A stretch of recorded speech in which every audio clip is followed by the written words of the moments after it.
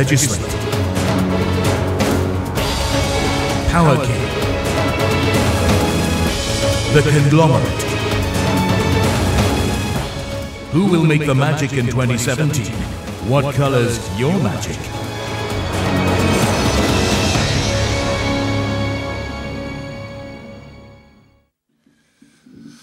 Welcome to our panel discussion on the Vodacom Durban July Gallops, which we saw take place earlier this morning. And I've got three guys joining me up here on the podium. I've got racing journalist and editor Andrew Harrison, and I've got the two champion jockeys, Kevin Shea and Garth Puller. And they're going to give us their opinions on what they saw today. We're going to work through from number one right through until we show you or talk about the gallop that took place in Gauteng yesterday. But let's get straight into it. A lot of these horses work by themselves. Andrew, let's start with Nightingale. What did you think? I thought she worked very well. Wasn't asked to do much, just to stretch her legs, but she looked on top of her game. So I think she's ready for the race. Oh, good. Right, we're battling with the sound on the second mark, but while they get that fixed, Andrew was pleased. Thought didn't show too much, but worked well. Let's see if Kevin's mark's working. Yeah, Lef, I must say, Nightingale, as Anthony said in his interview, she's a very relaxed filly. She didn't do too much. She looks fit. Yeah, she looks well, and you know, with big race Anthony on, you've got to give her a chance in the first six. They're paying 6 places, so for me, it's one of those that you could throw into the back of your contents. Yeah, look, I think she's a nice mover. She didn't do much in her work. I don't really see her beating the Colts. I think she's in the deep end a little bit. She's got a top pilot on. He's won 4 Julys. But for me, I think it's going to be a hard ask. All right. Last year's runner-up, Marinaresco, ran from a really deep draw.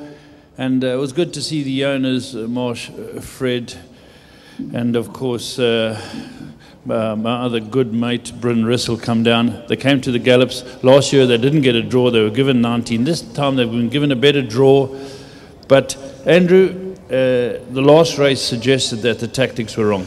Yeah, I think they tried to keep him up a bit closer to give him a bit of a kick, and it didn't seem to work. I think there's a horse that likes to relax at the back, and he'll be running on strong. I think he put on very good work. He's very keen, so yeah, that was interesting. Yeah, Kevy, he did work well. Yeah, Lef, I say he did work very well. He's a very small horse with a nice draw. Bernard's going to give him a bit of a chance.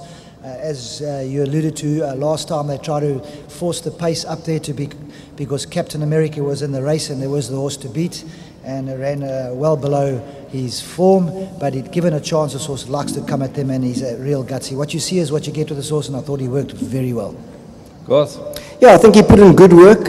He's carrying top weight. It's not easy with top weight. I think he might be held by 1 or 2 of the other 4-year-olds, but he is a horse that could run in the first 6. Yeah, certainly a very good horse in his day. Right, French Navy. He's a multiple Group 1 winner. Worked with a companion, and good to see Lyle Hewson back. He's come back from an injury. Kevin will tell us more about that injury in a moment, or the treatment they gave him to get him right. Quite sedate work. Yeah, he wasn't asked to do much, but I spoke to Lyle after the gallop, and he said he was happy with the work. He said the horse pulled him through nicely, and that was all was asked of him. Kev, what do you think? Yeah, Laffy has to bring back his form. He has got the form. It is there. Horse doesn't lose his ability. They maybe lose form. He lost his form a little bit. But if he can run some of those races he ran last year, he's got to be a runner. But as you said, Lyle Hewson is back with a broken collarbone. Normally a broken collarbone is 2 to 3 months. With this day and age now, they're going to hyperbaric chambers and get the oxygen through the system, and he's back in the saddle in under 2 months. It's welcome to see Lyle back. He's a top rider, and he's had a ride in July before, so this is it's not new for him.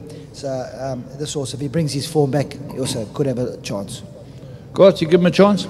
Look, he's trained by a top conditioner. I mean, he knows what to do. I think he's had a couple of tries at the July. I don't really see. He's an older horse. He keeps out a horse like Horizon. It's a little bit of a worry. I mean, Sean's a friend of mine. I don't really think so. Okie dokie. Let's move on to Brazuca. This is Johan Janssen van Vuren's runner and for the Werners, and they're pushing hard to get that big win. And this was, I thought, worked very well. He looks very well. Yeah, Paul, I thought he worked very well too. He's really, really keen. I wasn't quite sure if you'd see out the 2-2, but he has won over the 2,000 meters at Turffontein. And I remember the one race, when he beat Dio Givente in the Champion Stakes. Yeah, I think that was a good run. Yeah, he has ability. Kev? I can't agree with you guys more. This horse was very impressive in the gallops. I think if you can go 2,000 at Turffontein, the 2-2 at Greyville, you could get away with it. I can't see a fast run race. I can't see them really stretching him out, so it is going to suit this horse. The way he looked, I think he's a big runner in a race like this. Yeah, I think he put up good fractions, fast times, but does he see out the 2-2? Question mark. I think there are others I prefer, but obviously he's a horse with ability. Guys, while we got you on the air again, Kevin touched on a good point, the pace. When you analyse these horses, do you come up with anything other than Brazuca and the conglomerate to make the pace? You know, Lef, it's a Group 1, it's the biggest race in the country. It's going to be a scramble for the first 600 meters. Guys on the inside holding their positions, guys on the outside trying to force to get over. So the pace is on. When they get to around about the mile and they're going downhill, they try to ease it up. But then the gallop is on. There's still guys caught wide that are trying to move up.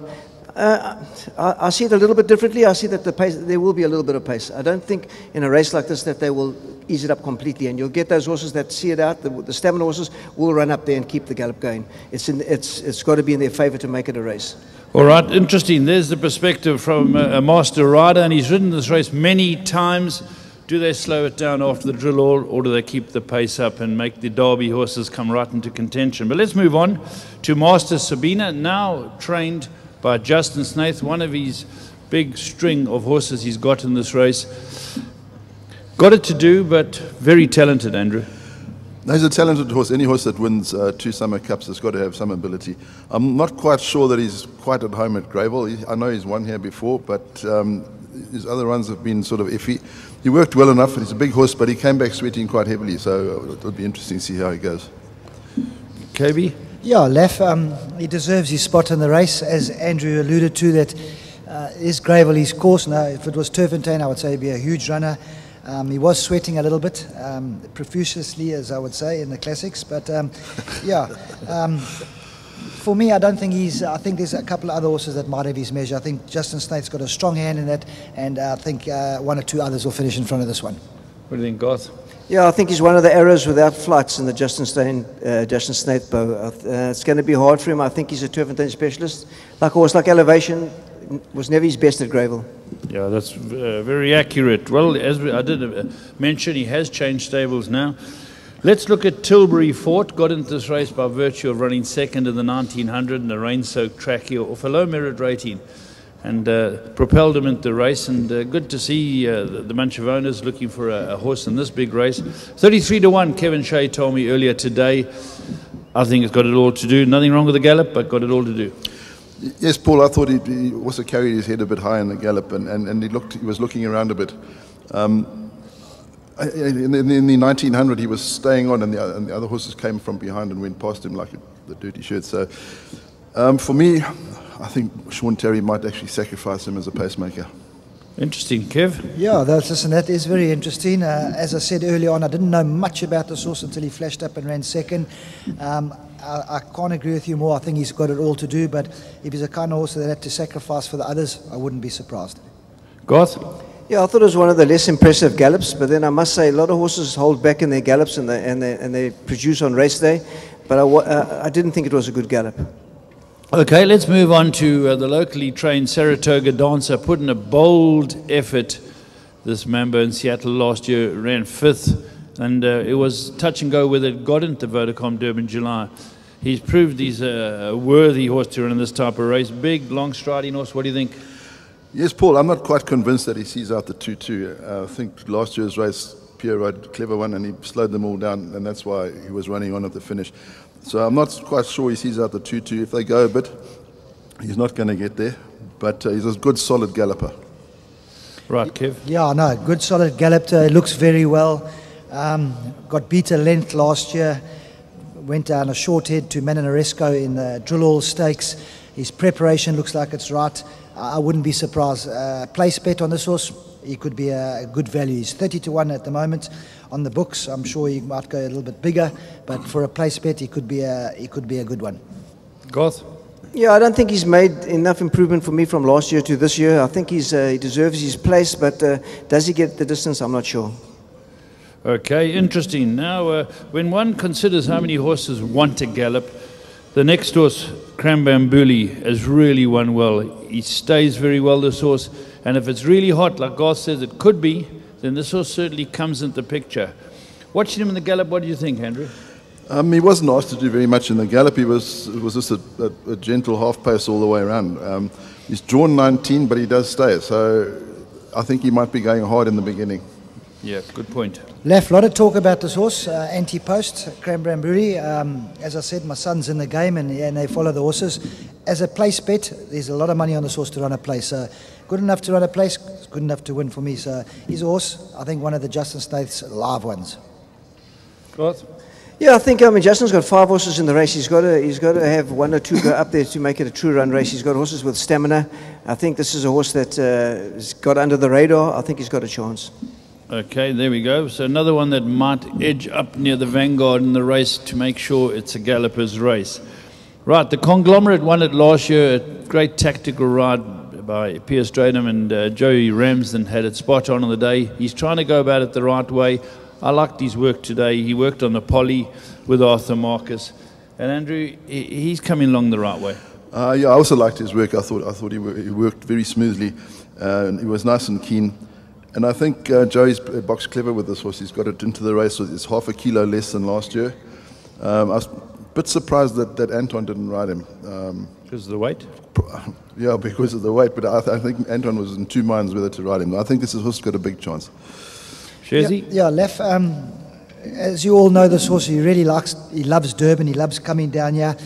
He's not the best mover in town, as I say, the action horse, but today you saw him, he really was striding out well. I think Joey's got him 100%, as you say, a kilo less than last year.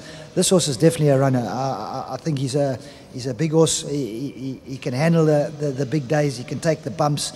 I'd definitely give this horse a chance. He's the Conglomerate, that's number 9.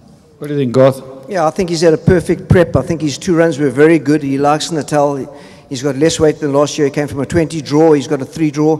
I mean, this is a horse that really could. Got Callan Murray up. I think he's up and coming kid, and he probably could pull off something like this. Be careful. Yep, Callan had another winner overseas the other day, so well done to him. Now, it's my turn, and everyone looks to see what Striker Stradham, Arthur Marcus, Anthony Delpesh ride in this race. And Striker won it last year on Conglomerate. He's gone with It's My Turn. He ran a cracking good race last year. Andrew's a very good horse on his day as well. Yeah, he's an ex-Derby winner. His form is hard to fault. He's there all the time. His work this morning was keen enough, but as Justin said to me, his biggest asset is Pierce Stradham. So you've always got to take that into account. Yeah, you always want Striker on your horses. He knows exactly what to do. Comes from a deep draw, but that's not a problem with Striker. He'll be able to control the race by the pace. If they're going too quick, he will drop in behind. If they're going slow, he'll be up there. He's a very good horse. On his day, he's good enough to win a race like this.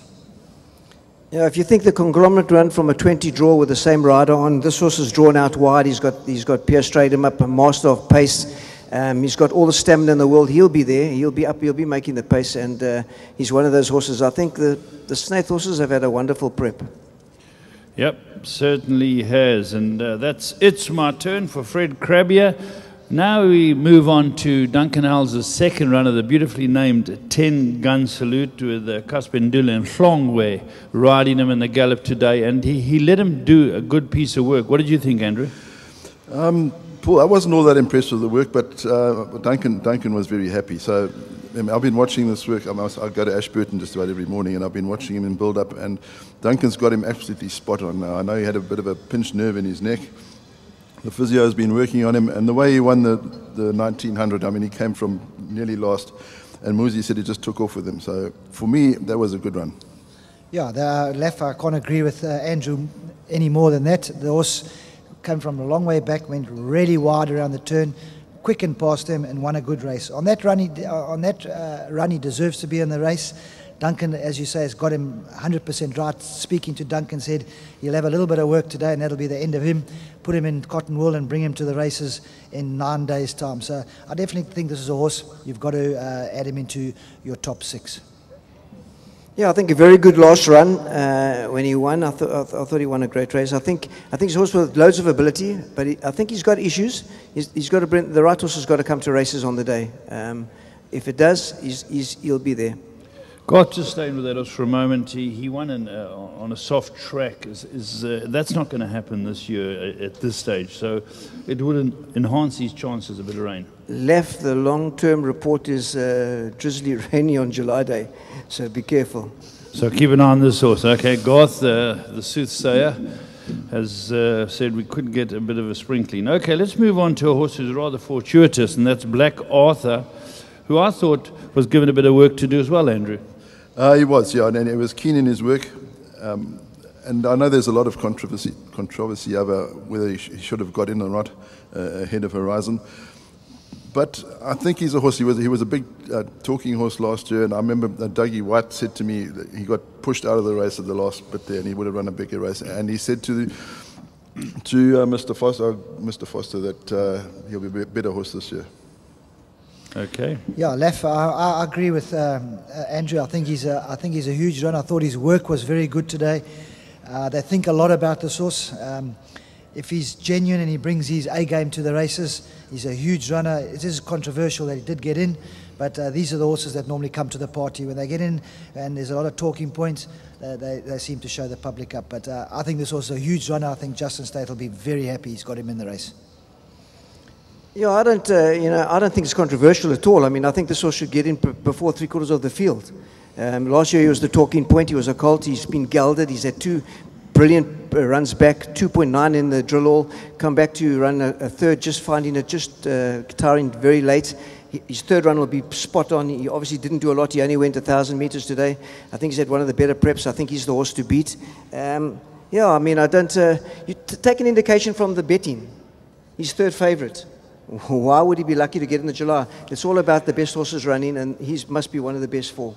Well, we'll speak again. I don't think he should have got in, but it's just a personal opinion. I thought Horizon's third and the Group 1 was better, but I suppose you can have 4 unplaced runs and they're all bad, and you have one Group 3 third and you get in. It's mind-boggling. But let's not debate that. He's in the race and he's third favourite, as you say.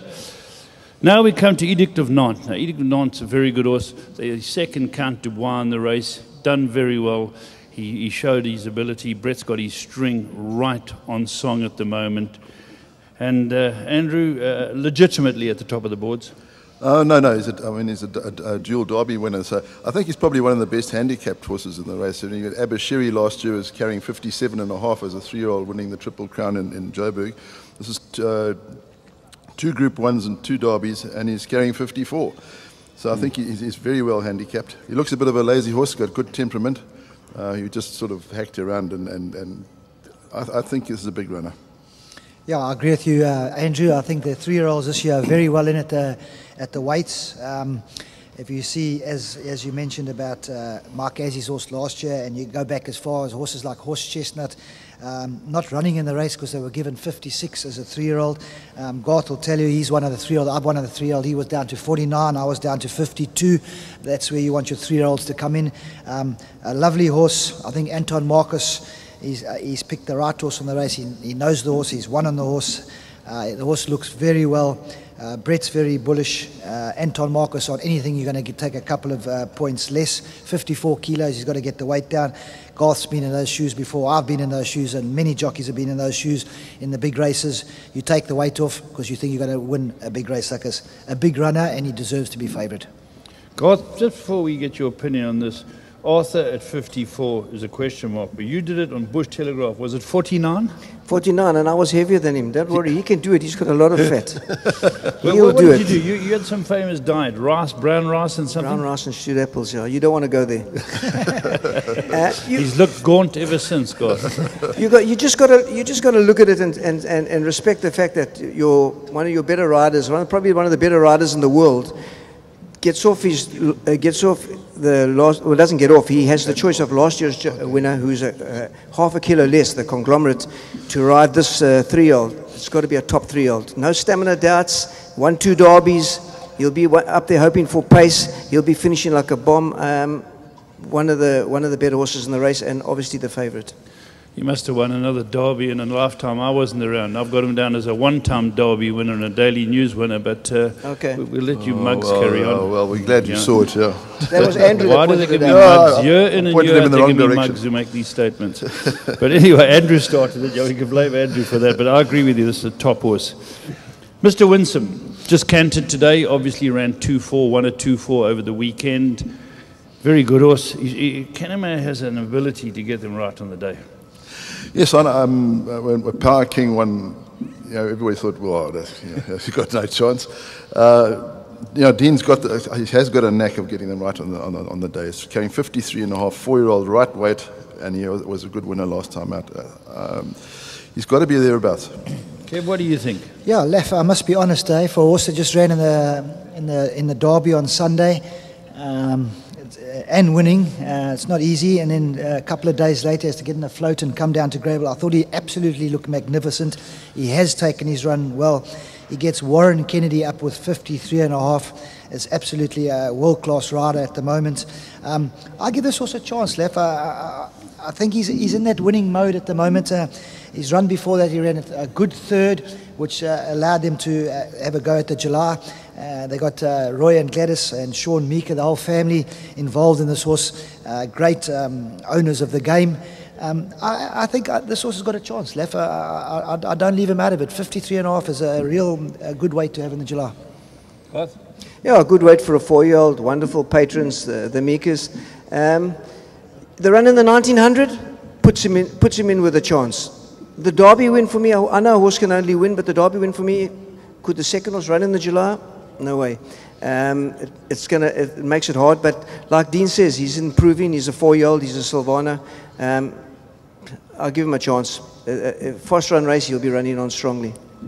All right, let's move on to Elusive Silver, a horse who was given a long time off after an injury, came back, had 2 wins since then, and I thought his last win was full of merit. He's a beautiful horse. And Andrew, you give him a shout? I give him a shout. He came from quite well back to get up on the line to beat Crowd Pleaser, because Keegan DeMillo sort of pinched the race there. But I was a bit worried about that run in the Gravel 1900. Maybe it was second run after a layoff, but he 10-gun salute, and Mr. Winston quickened past him like he was standing still. So that's a bit of a worry for me. But this is 4th run after a long rest, so maybe he'll come on from that. Yeah, Lef, another string in the Justin Snaith bow. Not the worst one to have there, but as Andrew has said, there are horses in the race that have finished in front of him. But 4th run after a long break, it's got to be 100% on the day to compete in a race like this. Richard Ferree, top class rider. You can't leave horses like this out your quartets and paying for 6 places. You never know. You could get up 3 or 4 rand a place. Could be a good value bet. I'm a big believer in the second run not being that good after a break. I think he needed that run. He came out in his 3rd run and won. His 1st run he won impressively. When I spoke to Justin when he arrived in Natal, he said to me this was his July horse, this was his dark horse. And he was worried about the Gravel straight would be too short for him. And in his first start he quickened up and he shot past them. And I went to him and I said to him, there's nothing wrong with the straight for that horse. The straight is never too short, it's just the pace. And he's come back and won a good race, and I think it looks extremely well, and definitely a big runner. Yeah, his second run back, lest you forget, was in that soft 1900, and he might not have handled those conditions as well. But let's move on to Pagoda. Pagoda was runner-up in the SA Derby behind El Saim. And he looks to be a good horse. He didn't fire that well in the Daily News 2000, but he's a horse where stamina is not a problem. And I think if they really do get on with it, it would enhance his chances. I think he'll need a strong pace, Paul. Look, the way he galloped this morning, he looks like a really lazy horse, even with the blinkers on. And I think he needs to be hard at work right from the jump. So it'll be interesting to see how he goes. Yeah, Lef out and out stay, just looking at him, bringing a horse to gallop to throw the blinkers on and everything. He didn't show us much today, but that's I don't have to see what horses do at work in the morning. If you can see his form's not bad at all, but I think he's got a bit of work to do. I don't know if this track is going to suit him 100%. I was with Jeff last time the horse ran, and he was scratching his head after the race. He just couldn't really work it out, but it was a night meeting, so you never know. But Pagoda, for me, I don't know much about the horse, but his form suggests that if there's a good pace, he could be in the finish. Yeah, yes, the stamina. I don't believe it was a good gallop. His stable companion was tugging him along. He had the blinkers on. He obviously needs a very strong pace, or they're going to have to change tactics. He'll see out the distance, but whether he's going to be sharp enough on this track, I'm not sure. Right, we're going to move on to the Gauteng Gallop of Safe Harbor and El Salim, and both very good horses. And Kevin and I watched the gallop together, and he was very impressed with Safe Harbor, the way it picked it up. But Andrew, did you get to watch the gallop? I watched the gallop. I thought they both worked quite well, but I know this horse was taken. El Salim was taken back to Joburg because he's a bit of a difficult customer, and I think Sean wanted him in his sort of home surroundings to prepare him for this race. So if the right horse comes to the track, I think he's got a big chance. Yeah, Laf El Sahim, a lot of talk about this horse, his preparation. He was given a break in between his runs earlier. He's run second. His last start, not a bad run. I thought Safe Harbor really. These two horses, I think, really worked the best out of most of the horses that worked today. They let them stride a bit. Safe Harbor on the outside really worked well. Both these horses, I wouldn't leave them out of any of your exotic bets. Yeah, I think the gallop on the Highveld was a great gallop. You've got to respect Sean Terry. He's kept them there. He obviously knows that he can get the best out of them there and bring them down and raid. He's got a stable in Natal, and he's elected to keep them there. You've got to respect that, and I think both horses might be concerned in the finish. Right, there we go. We've run through them. We haven't touched on the reserve runners, but we've run through the ones that are going to take their place at this stage in the race. And just before I let the panel go, I want you to give me, based on the gallops, your top four, regardless of order, Andrew. Based on the gallops? Yes, no, just what you saw out there and you thought, well, this worked well, and it has the form to back it up. Just a mixture of opinions. Yeah, the horses I thought worked well. I thought Brazuca, the Conglomerate, I liked Black Arthur, and Edict of Nantes. I thought those were the four. Okay, KB Shea? Yeah, Laf, I've been going, as we've been watching the gallops, I've been putting my numbers down. By far, either El Sahim or Safe Harbor in Johannesburg, really top-class gallops. Out of the others, Brazuca, I thought really worked well today. I think he's a huge runner in the race. 10-gun Salute, I'm going to lean a little bit towards the Duncan Howells stable. I think he will finish in front of the other companion. Edict of Nantes, you can't leave him out. Mr. Winsome, there are a couple left that really looked well and worked well, but for me, I think Brazuca and the two El Sahim and Safe Harbor really stood out in the gallops. Thank you, Garth. Laf, it's harder. Edict of Nantes pulled up into a canter the last 200 meters, so what are you going to read out of that? But obviously, he's one of the horses. The best gallop for me and the horse that I think they all got to beat is Black Arthur. I think he put up great work. Then again, I'll go back to last year's winner, the Conglomerate. I was very pleased with the way he worked and the way he moved. And then It's My Turn. And I think, not because I'm from Cape Town, but I think Snaith will have a big day. I think he's got 5 runners in the race. He could run the trifecta. Yeah, very good. Well, as you can see, we were speaking to a leading bookmaker before, and he says when the gallops are finished, that's when the interest comes and horses go out and come in, and it looks very interesting. And I think the added bonus of getting Warren Lenferner to speak to the trainers, the likes of Brett Crawford after his horse was eased up, giving us the reasons. We spoke to Snaith Kanamaya and some leading riders, and I hope it's given you a better idea of what's going to happen come Vodacom Durban July Day. I'd like to thank my panelists, and that's all for now. Remember the magic? Heavy metal. Legislate. Power King. The Conglomerate. Who will make the magic in 2017? What colors your magic?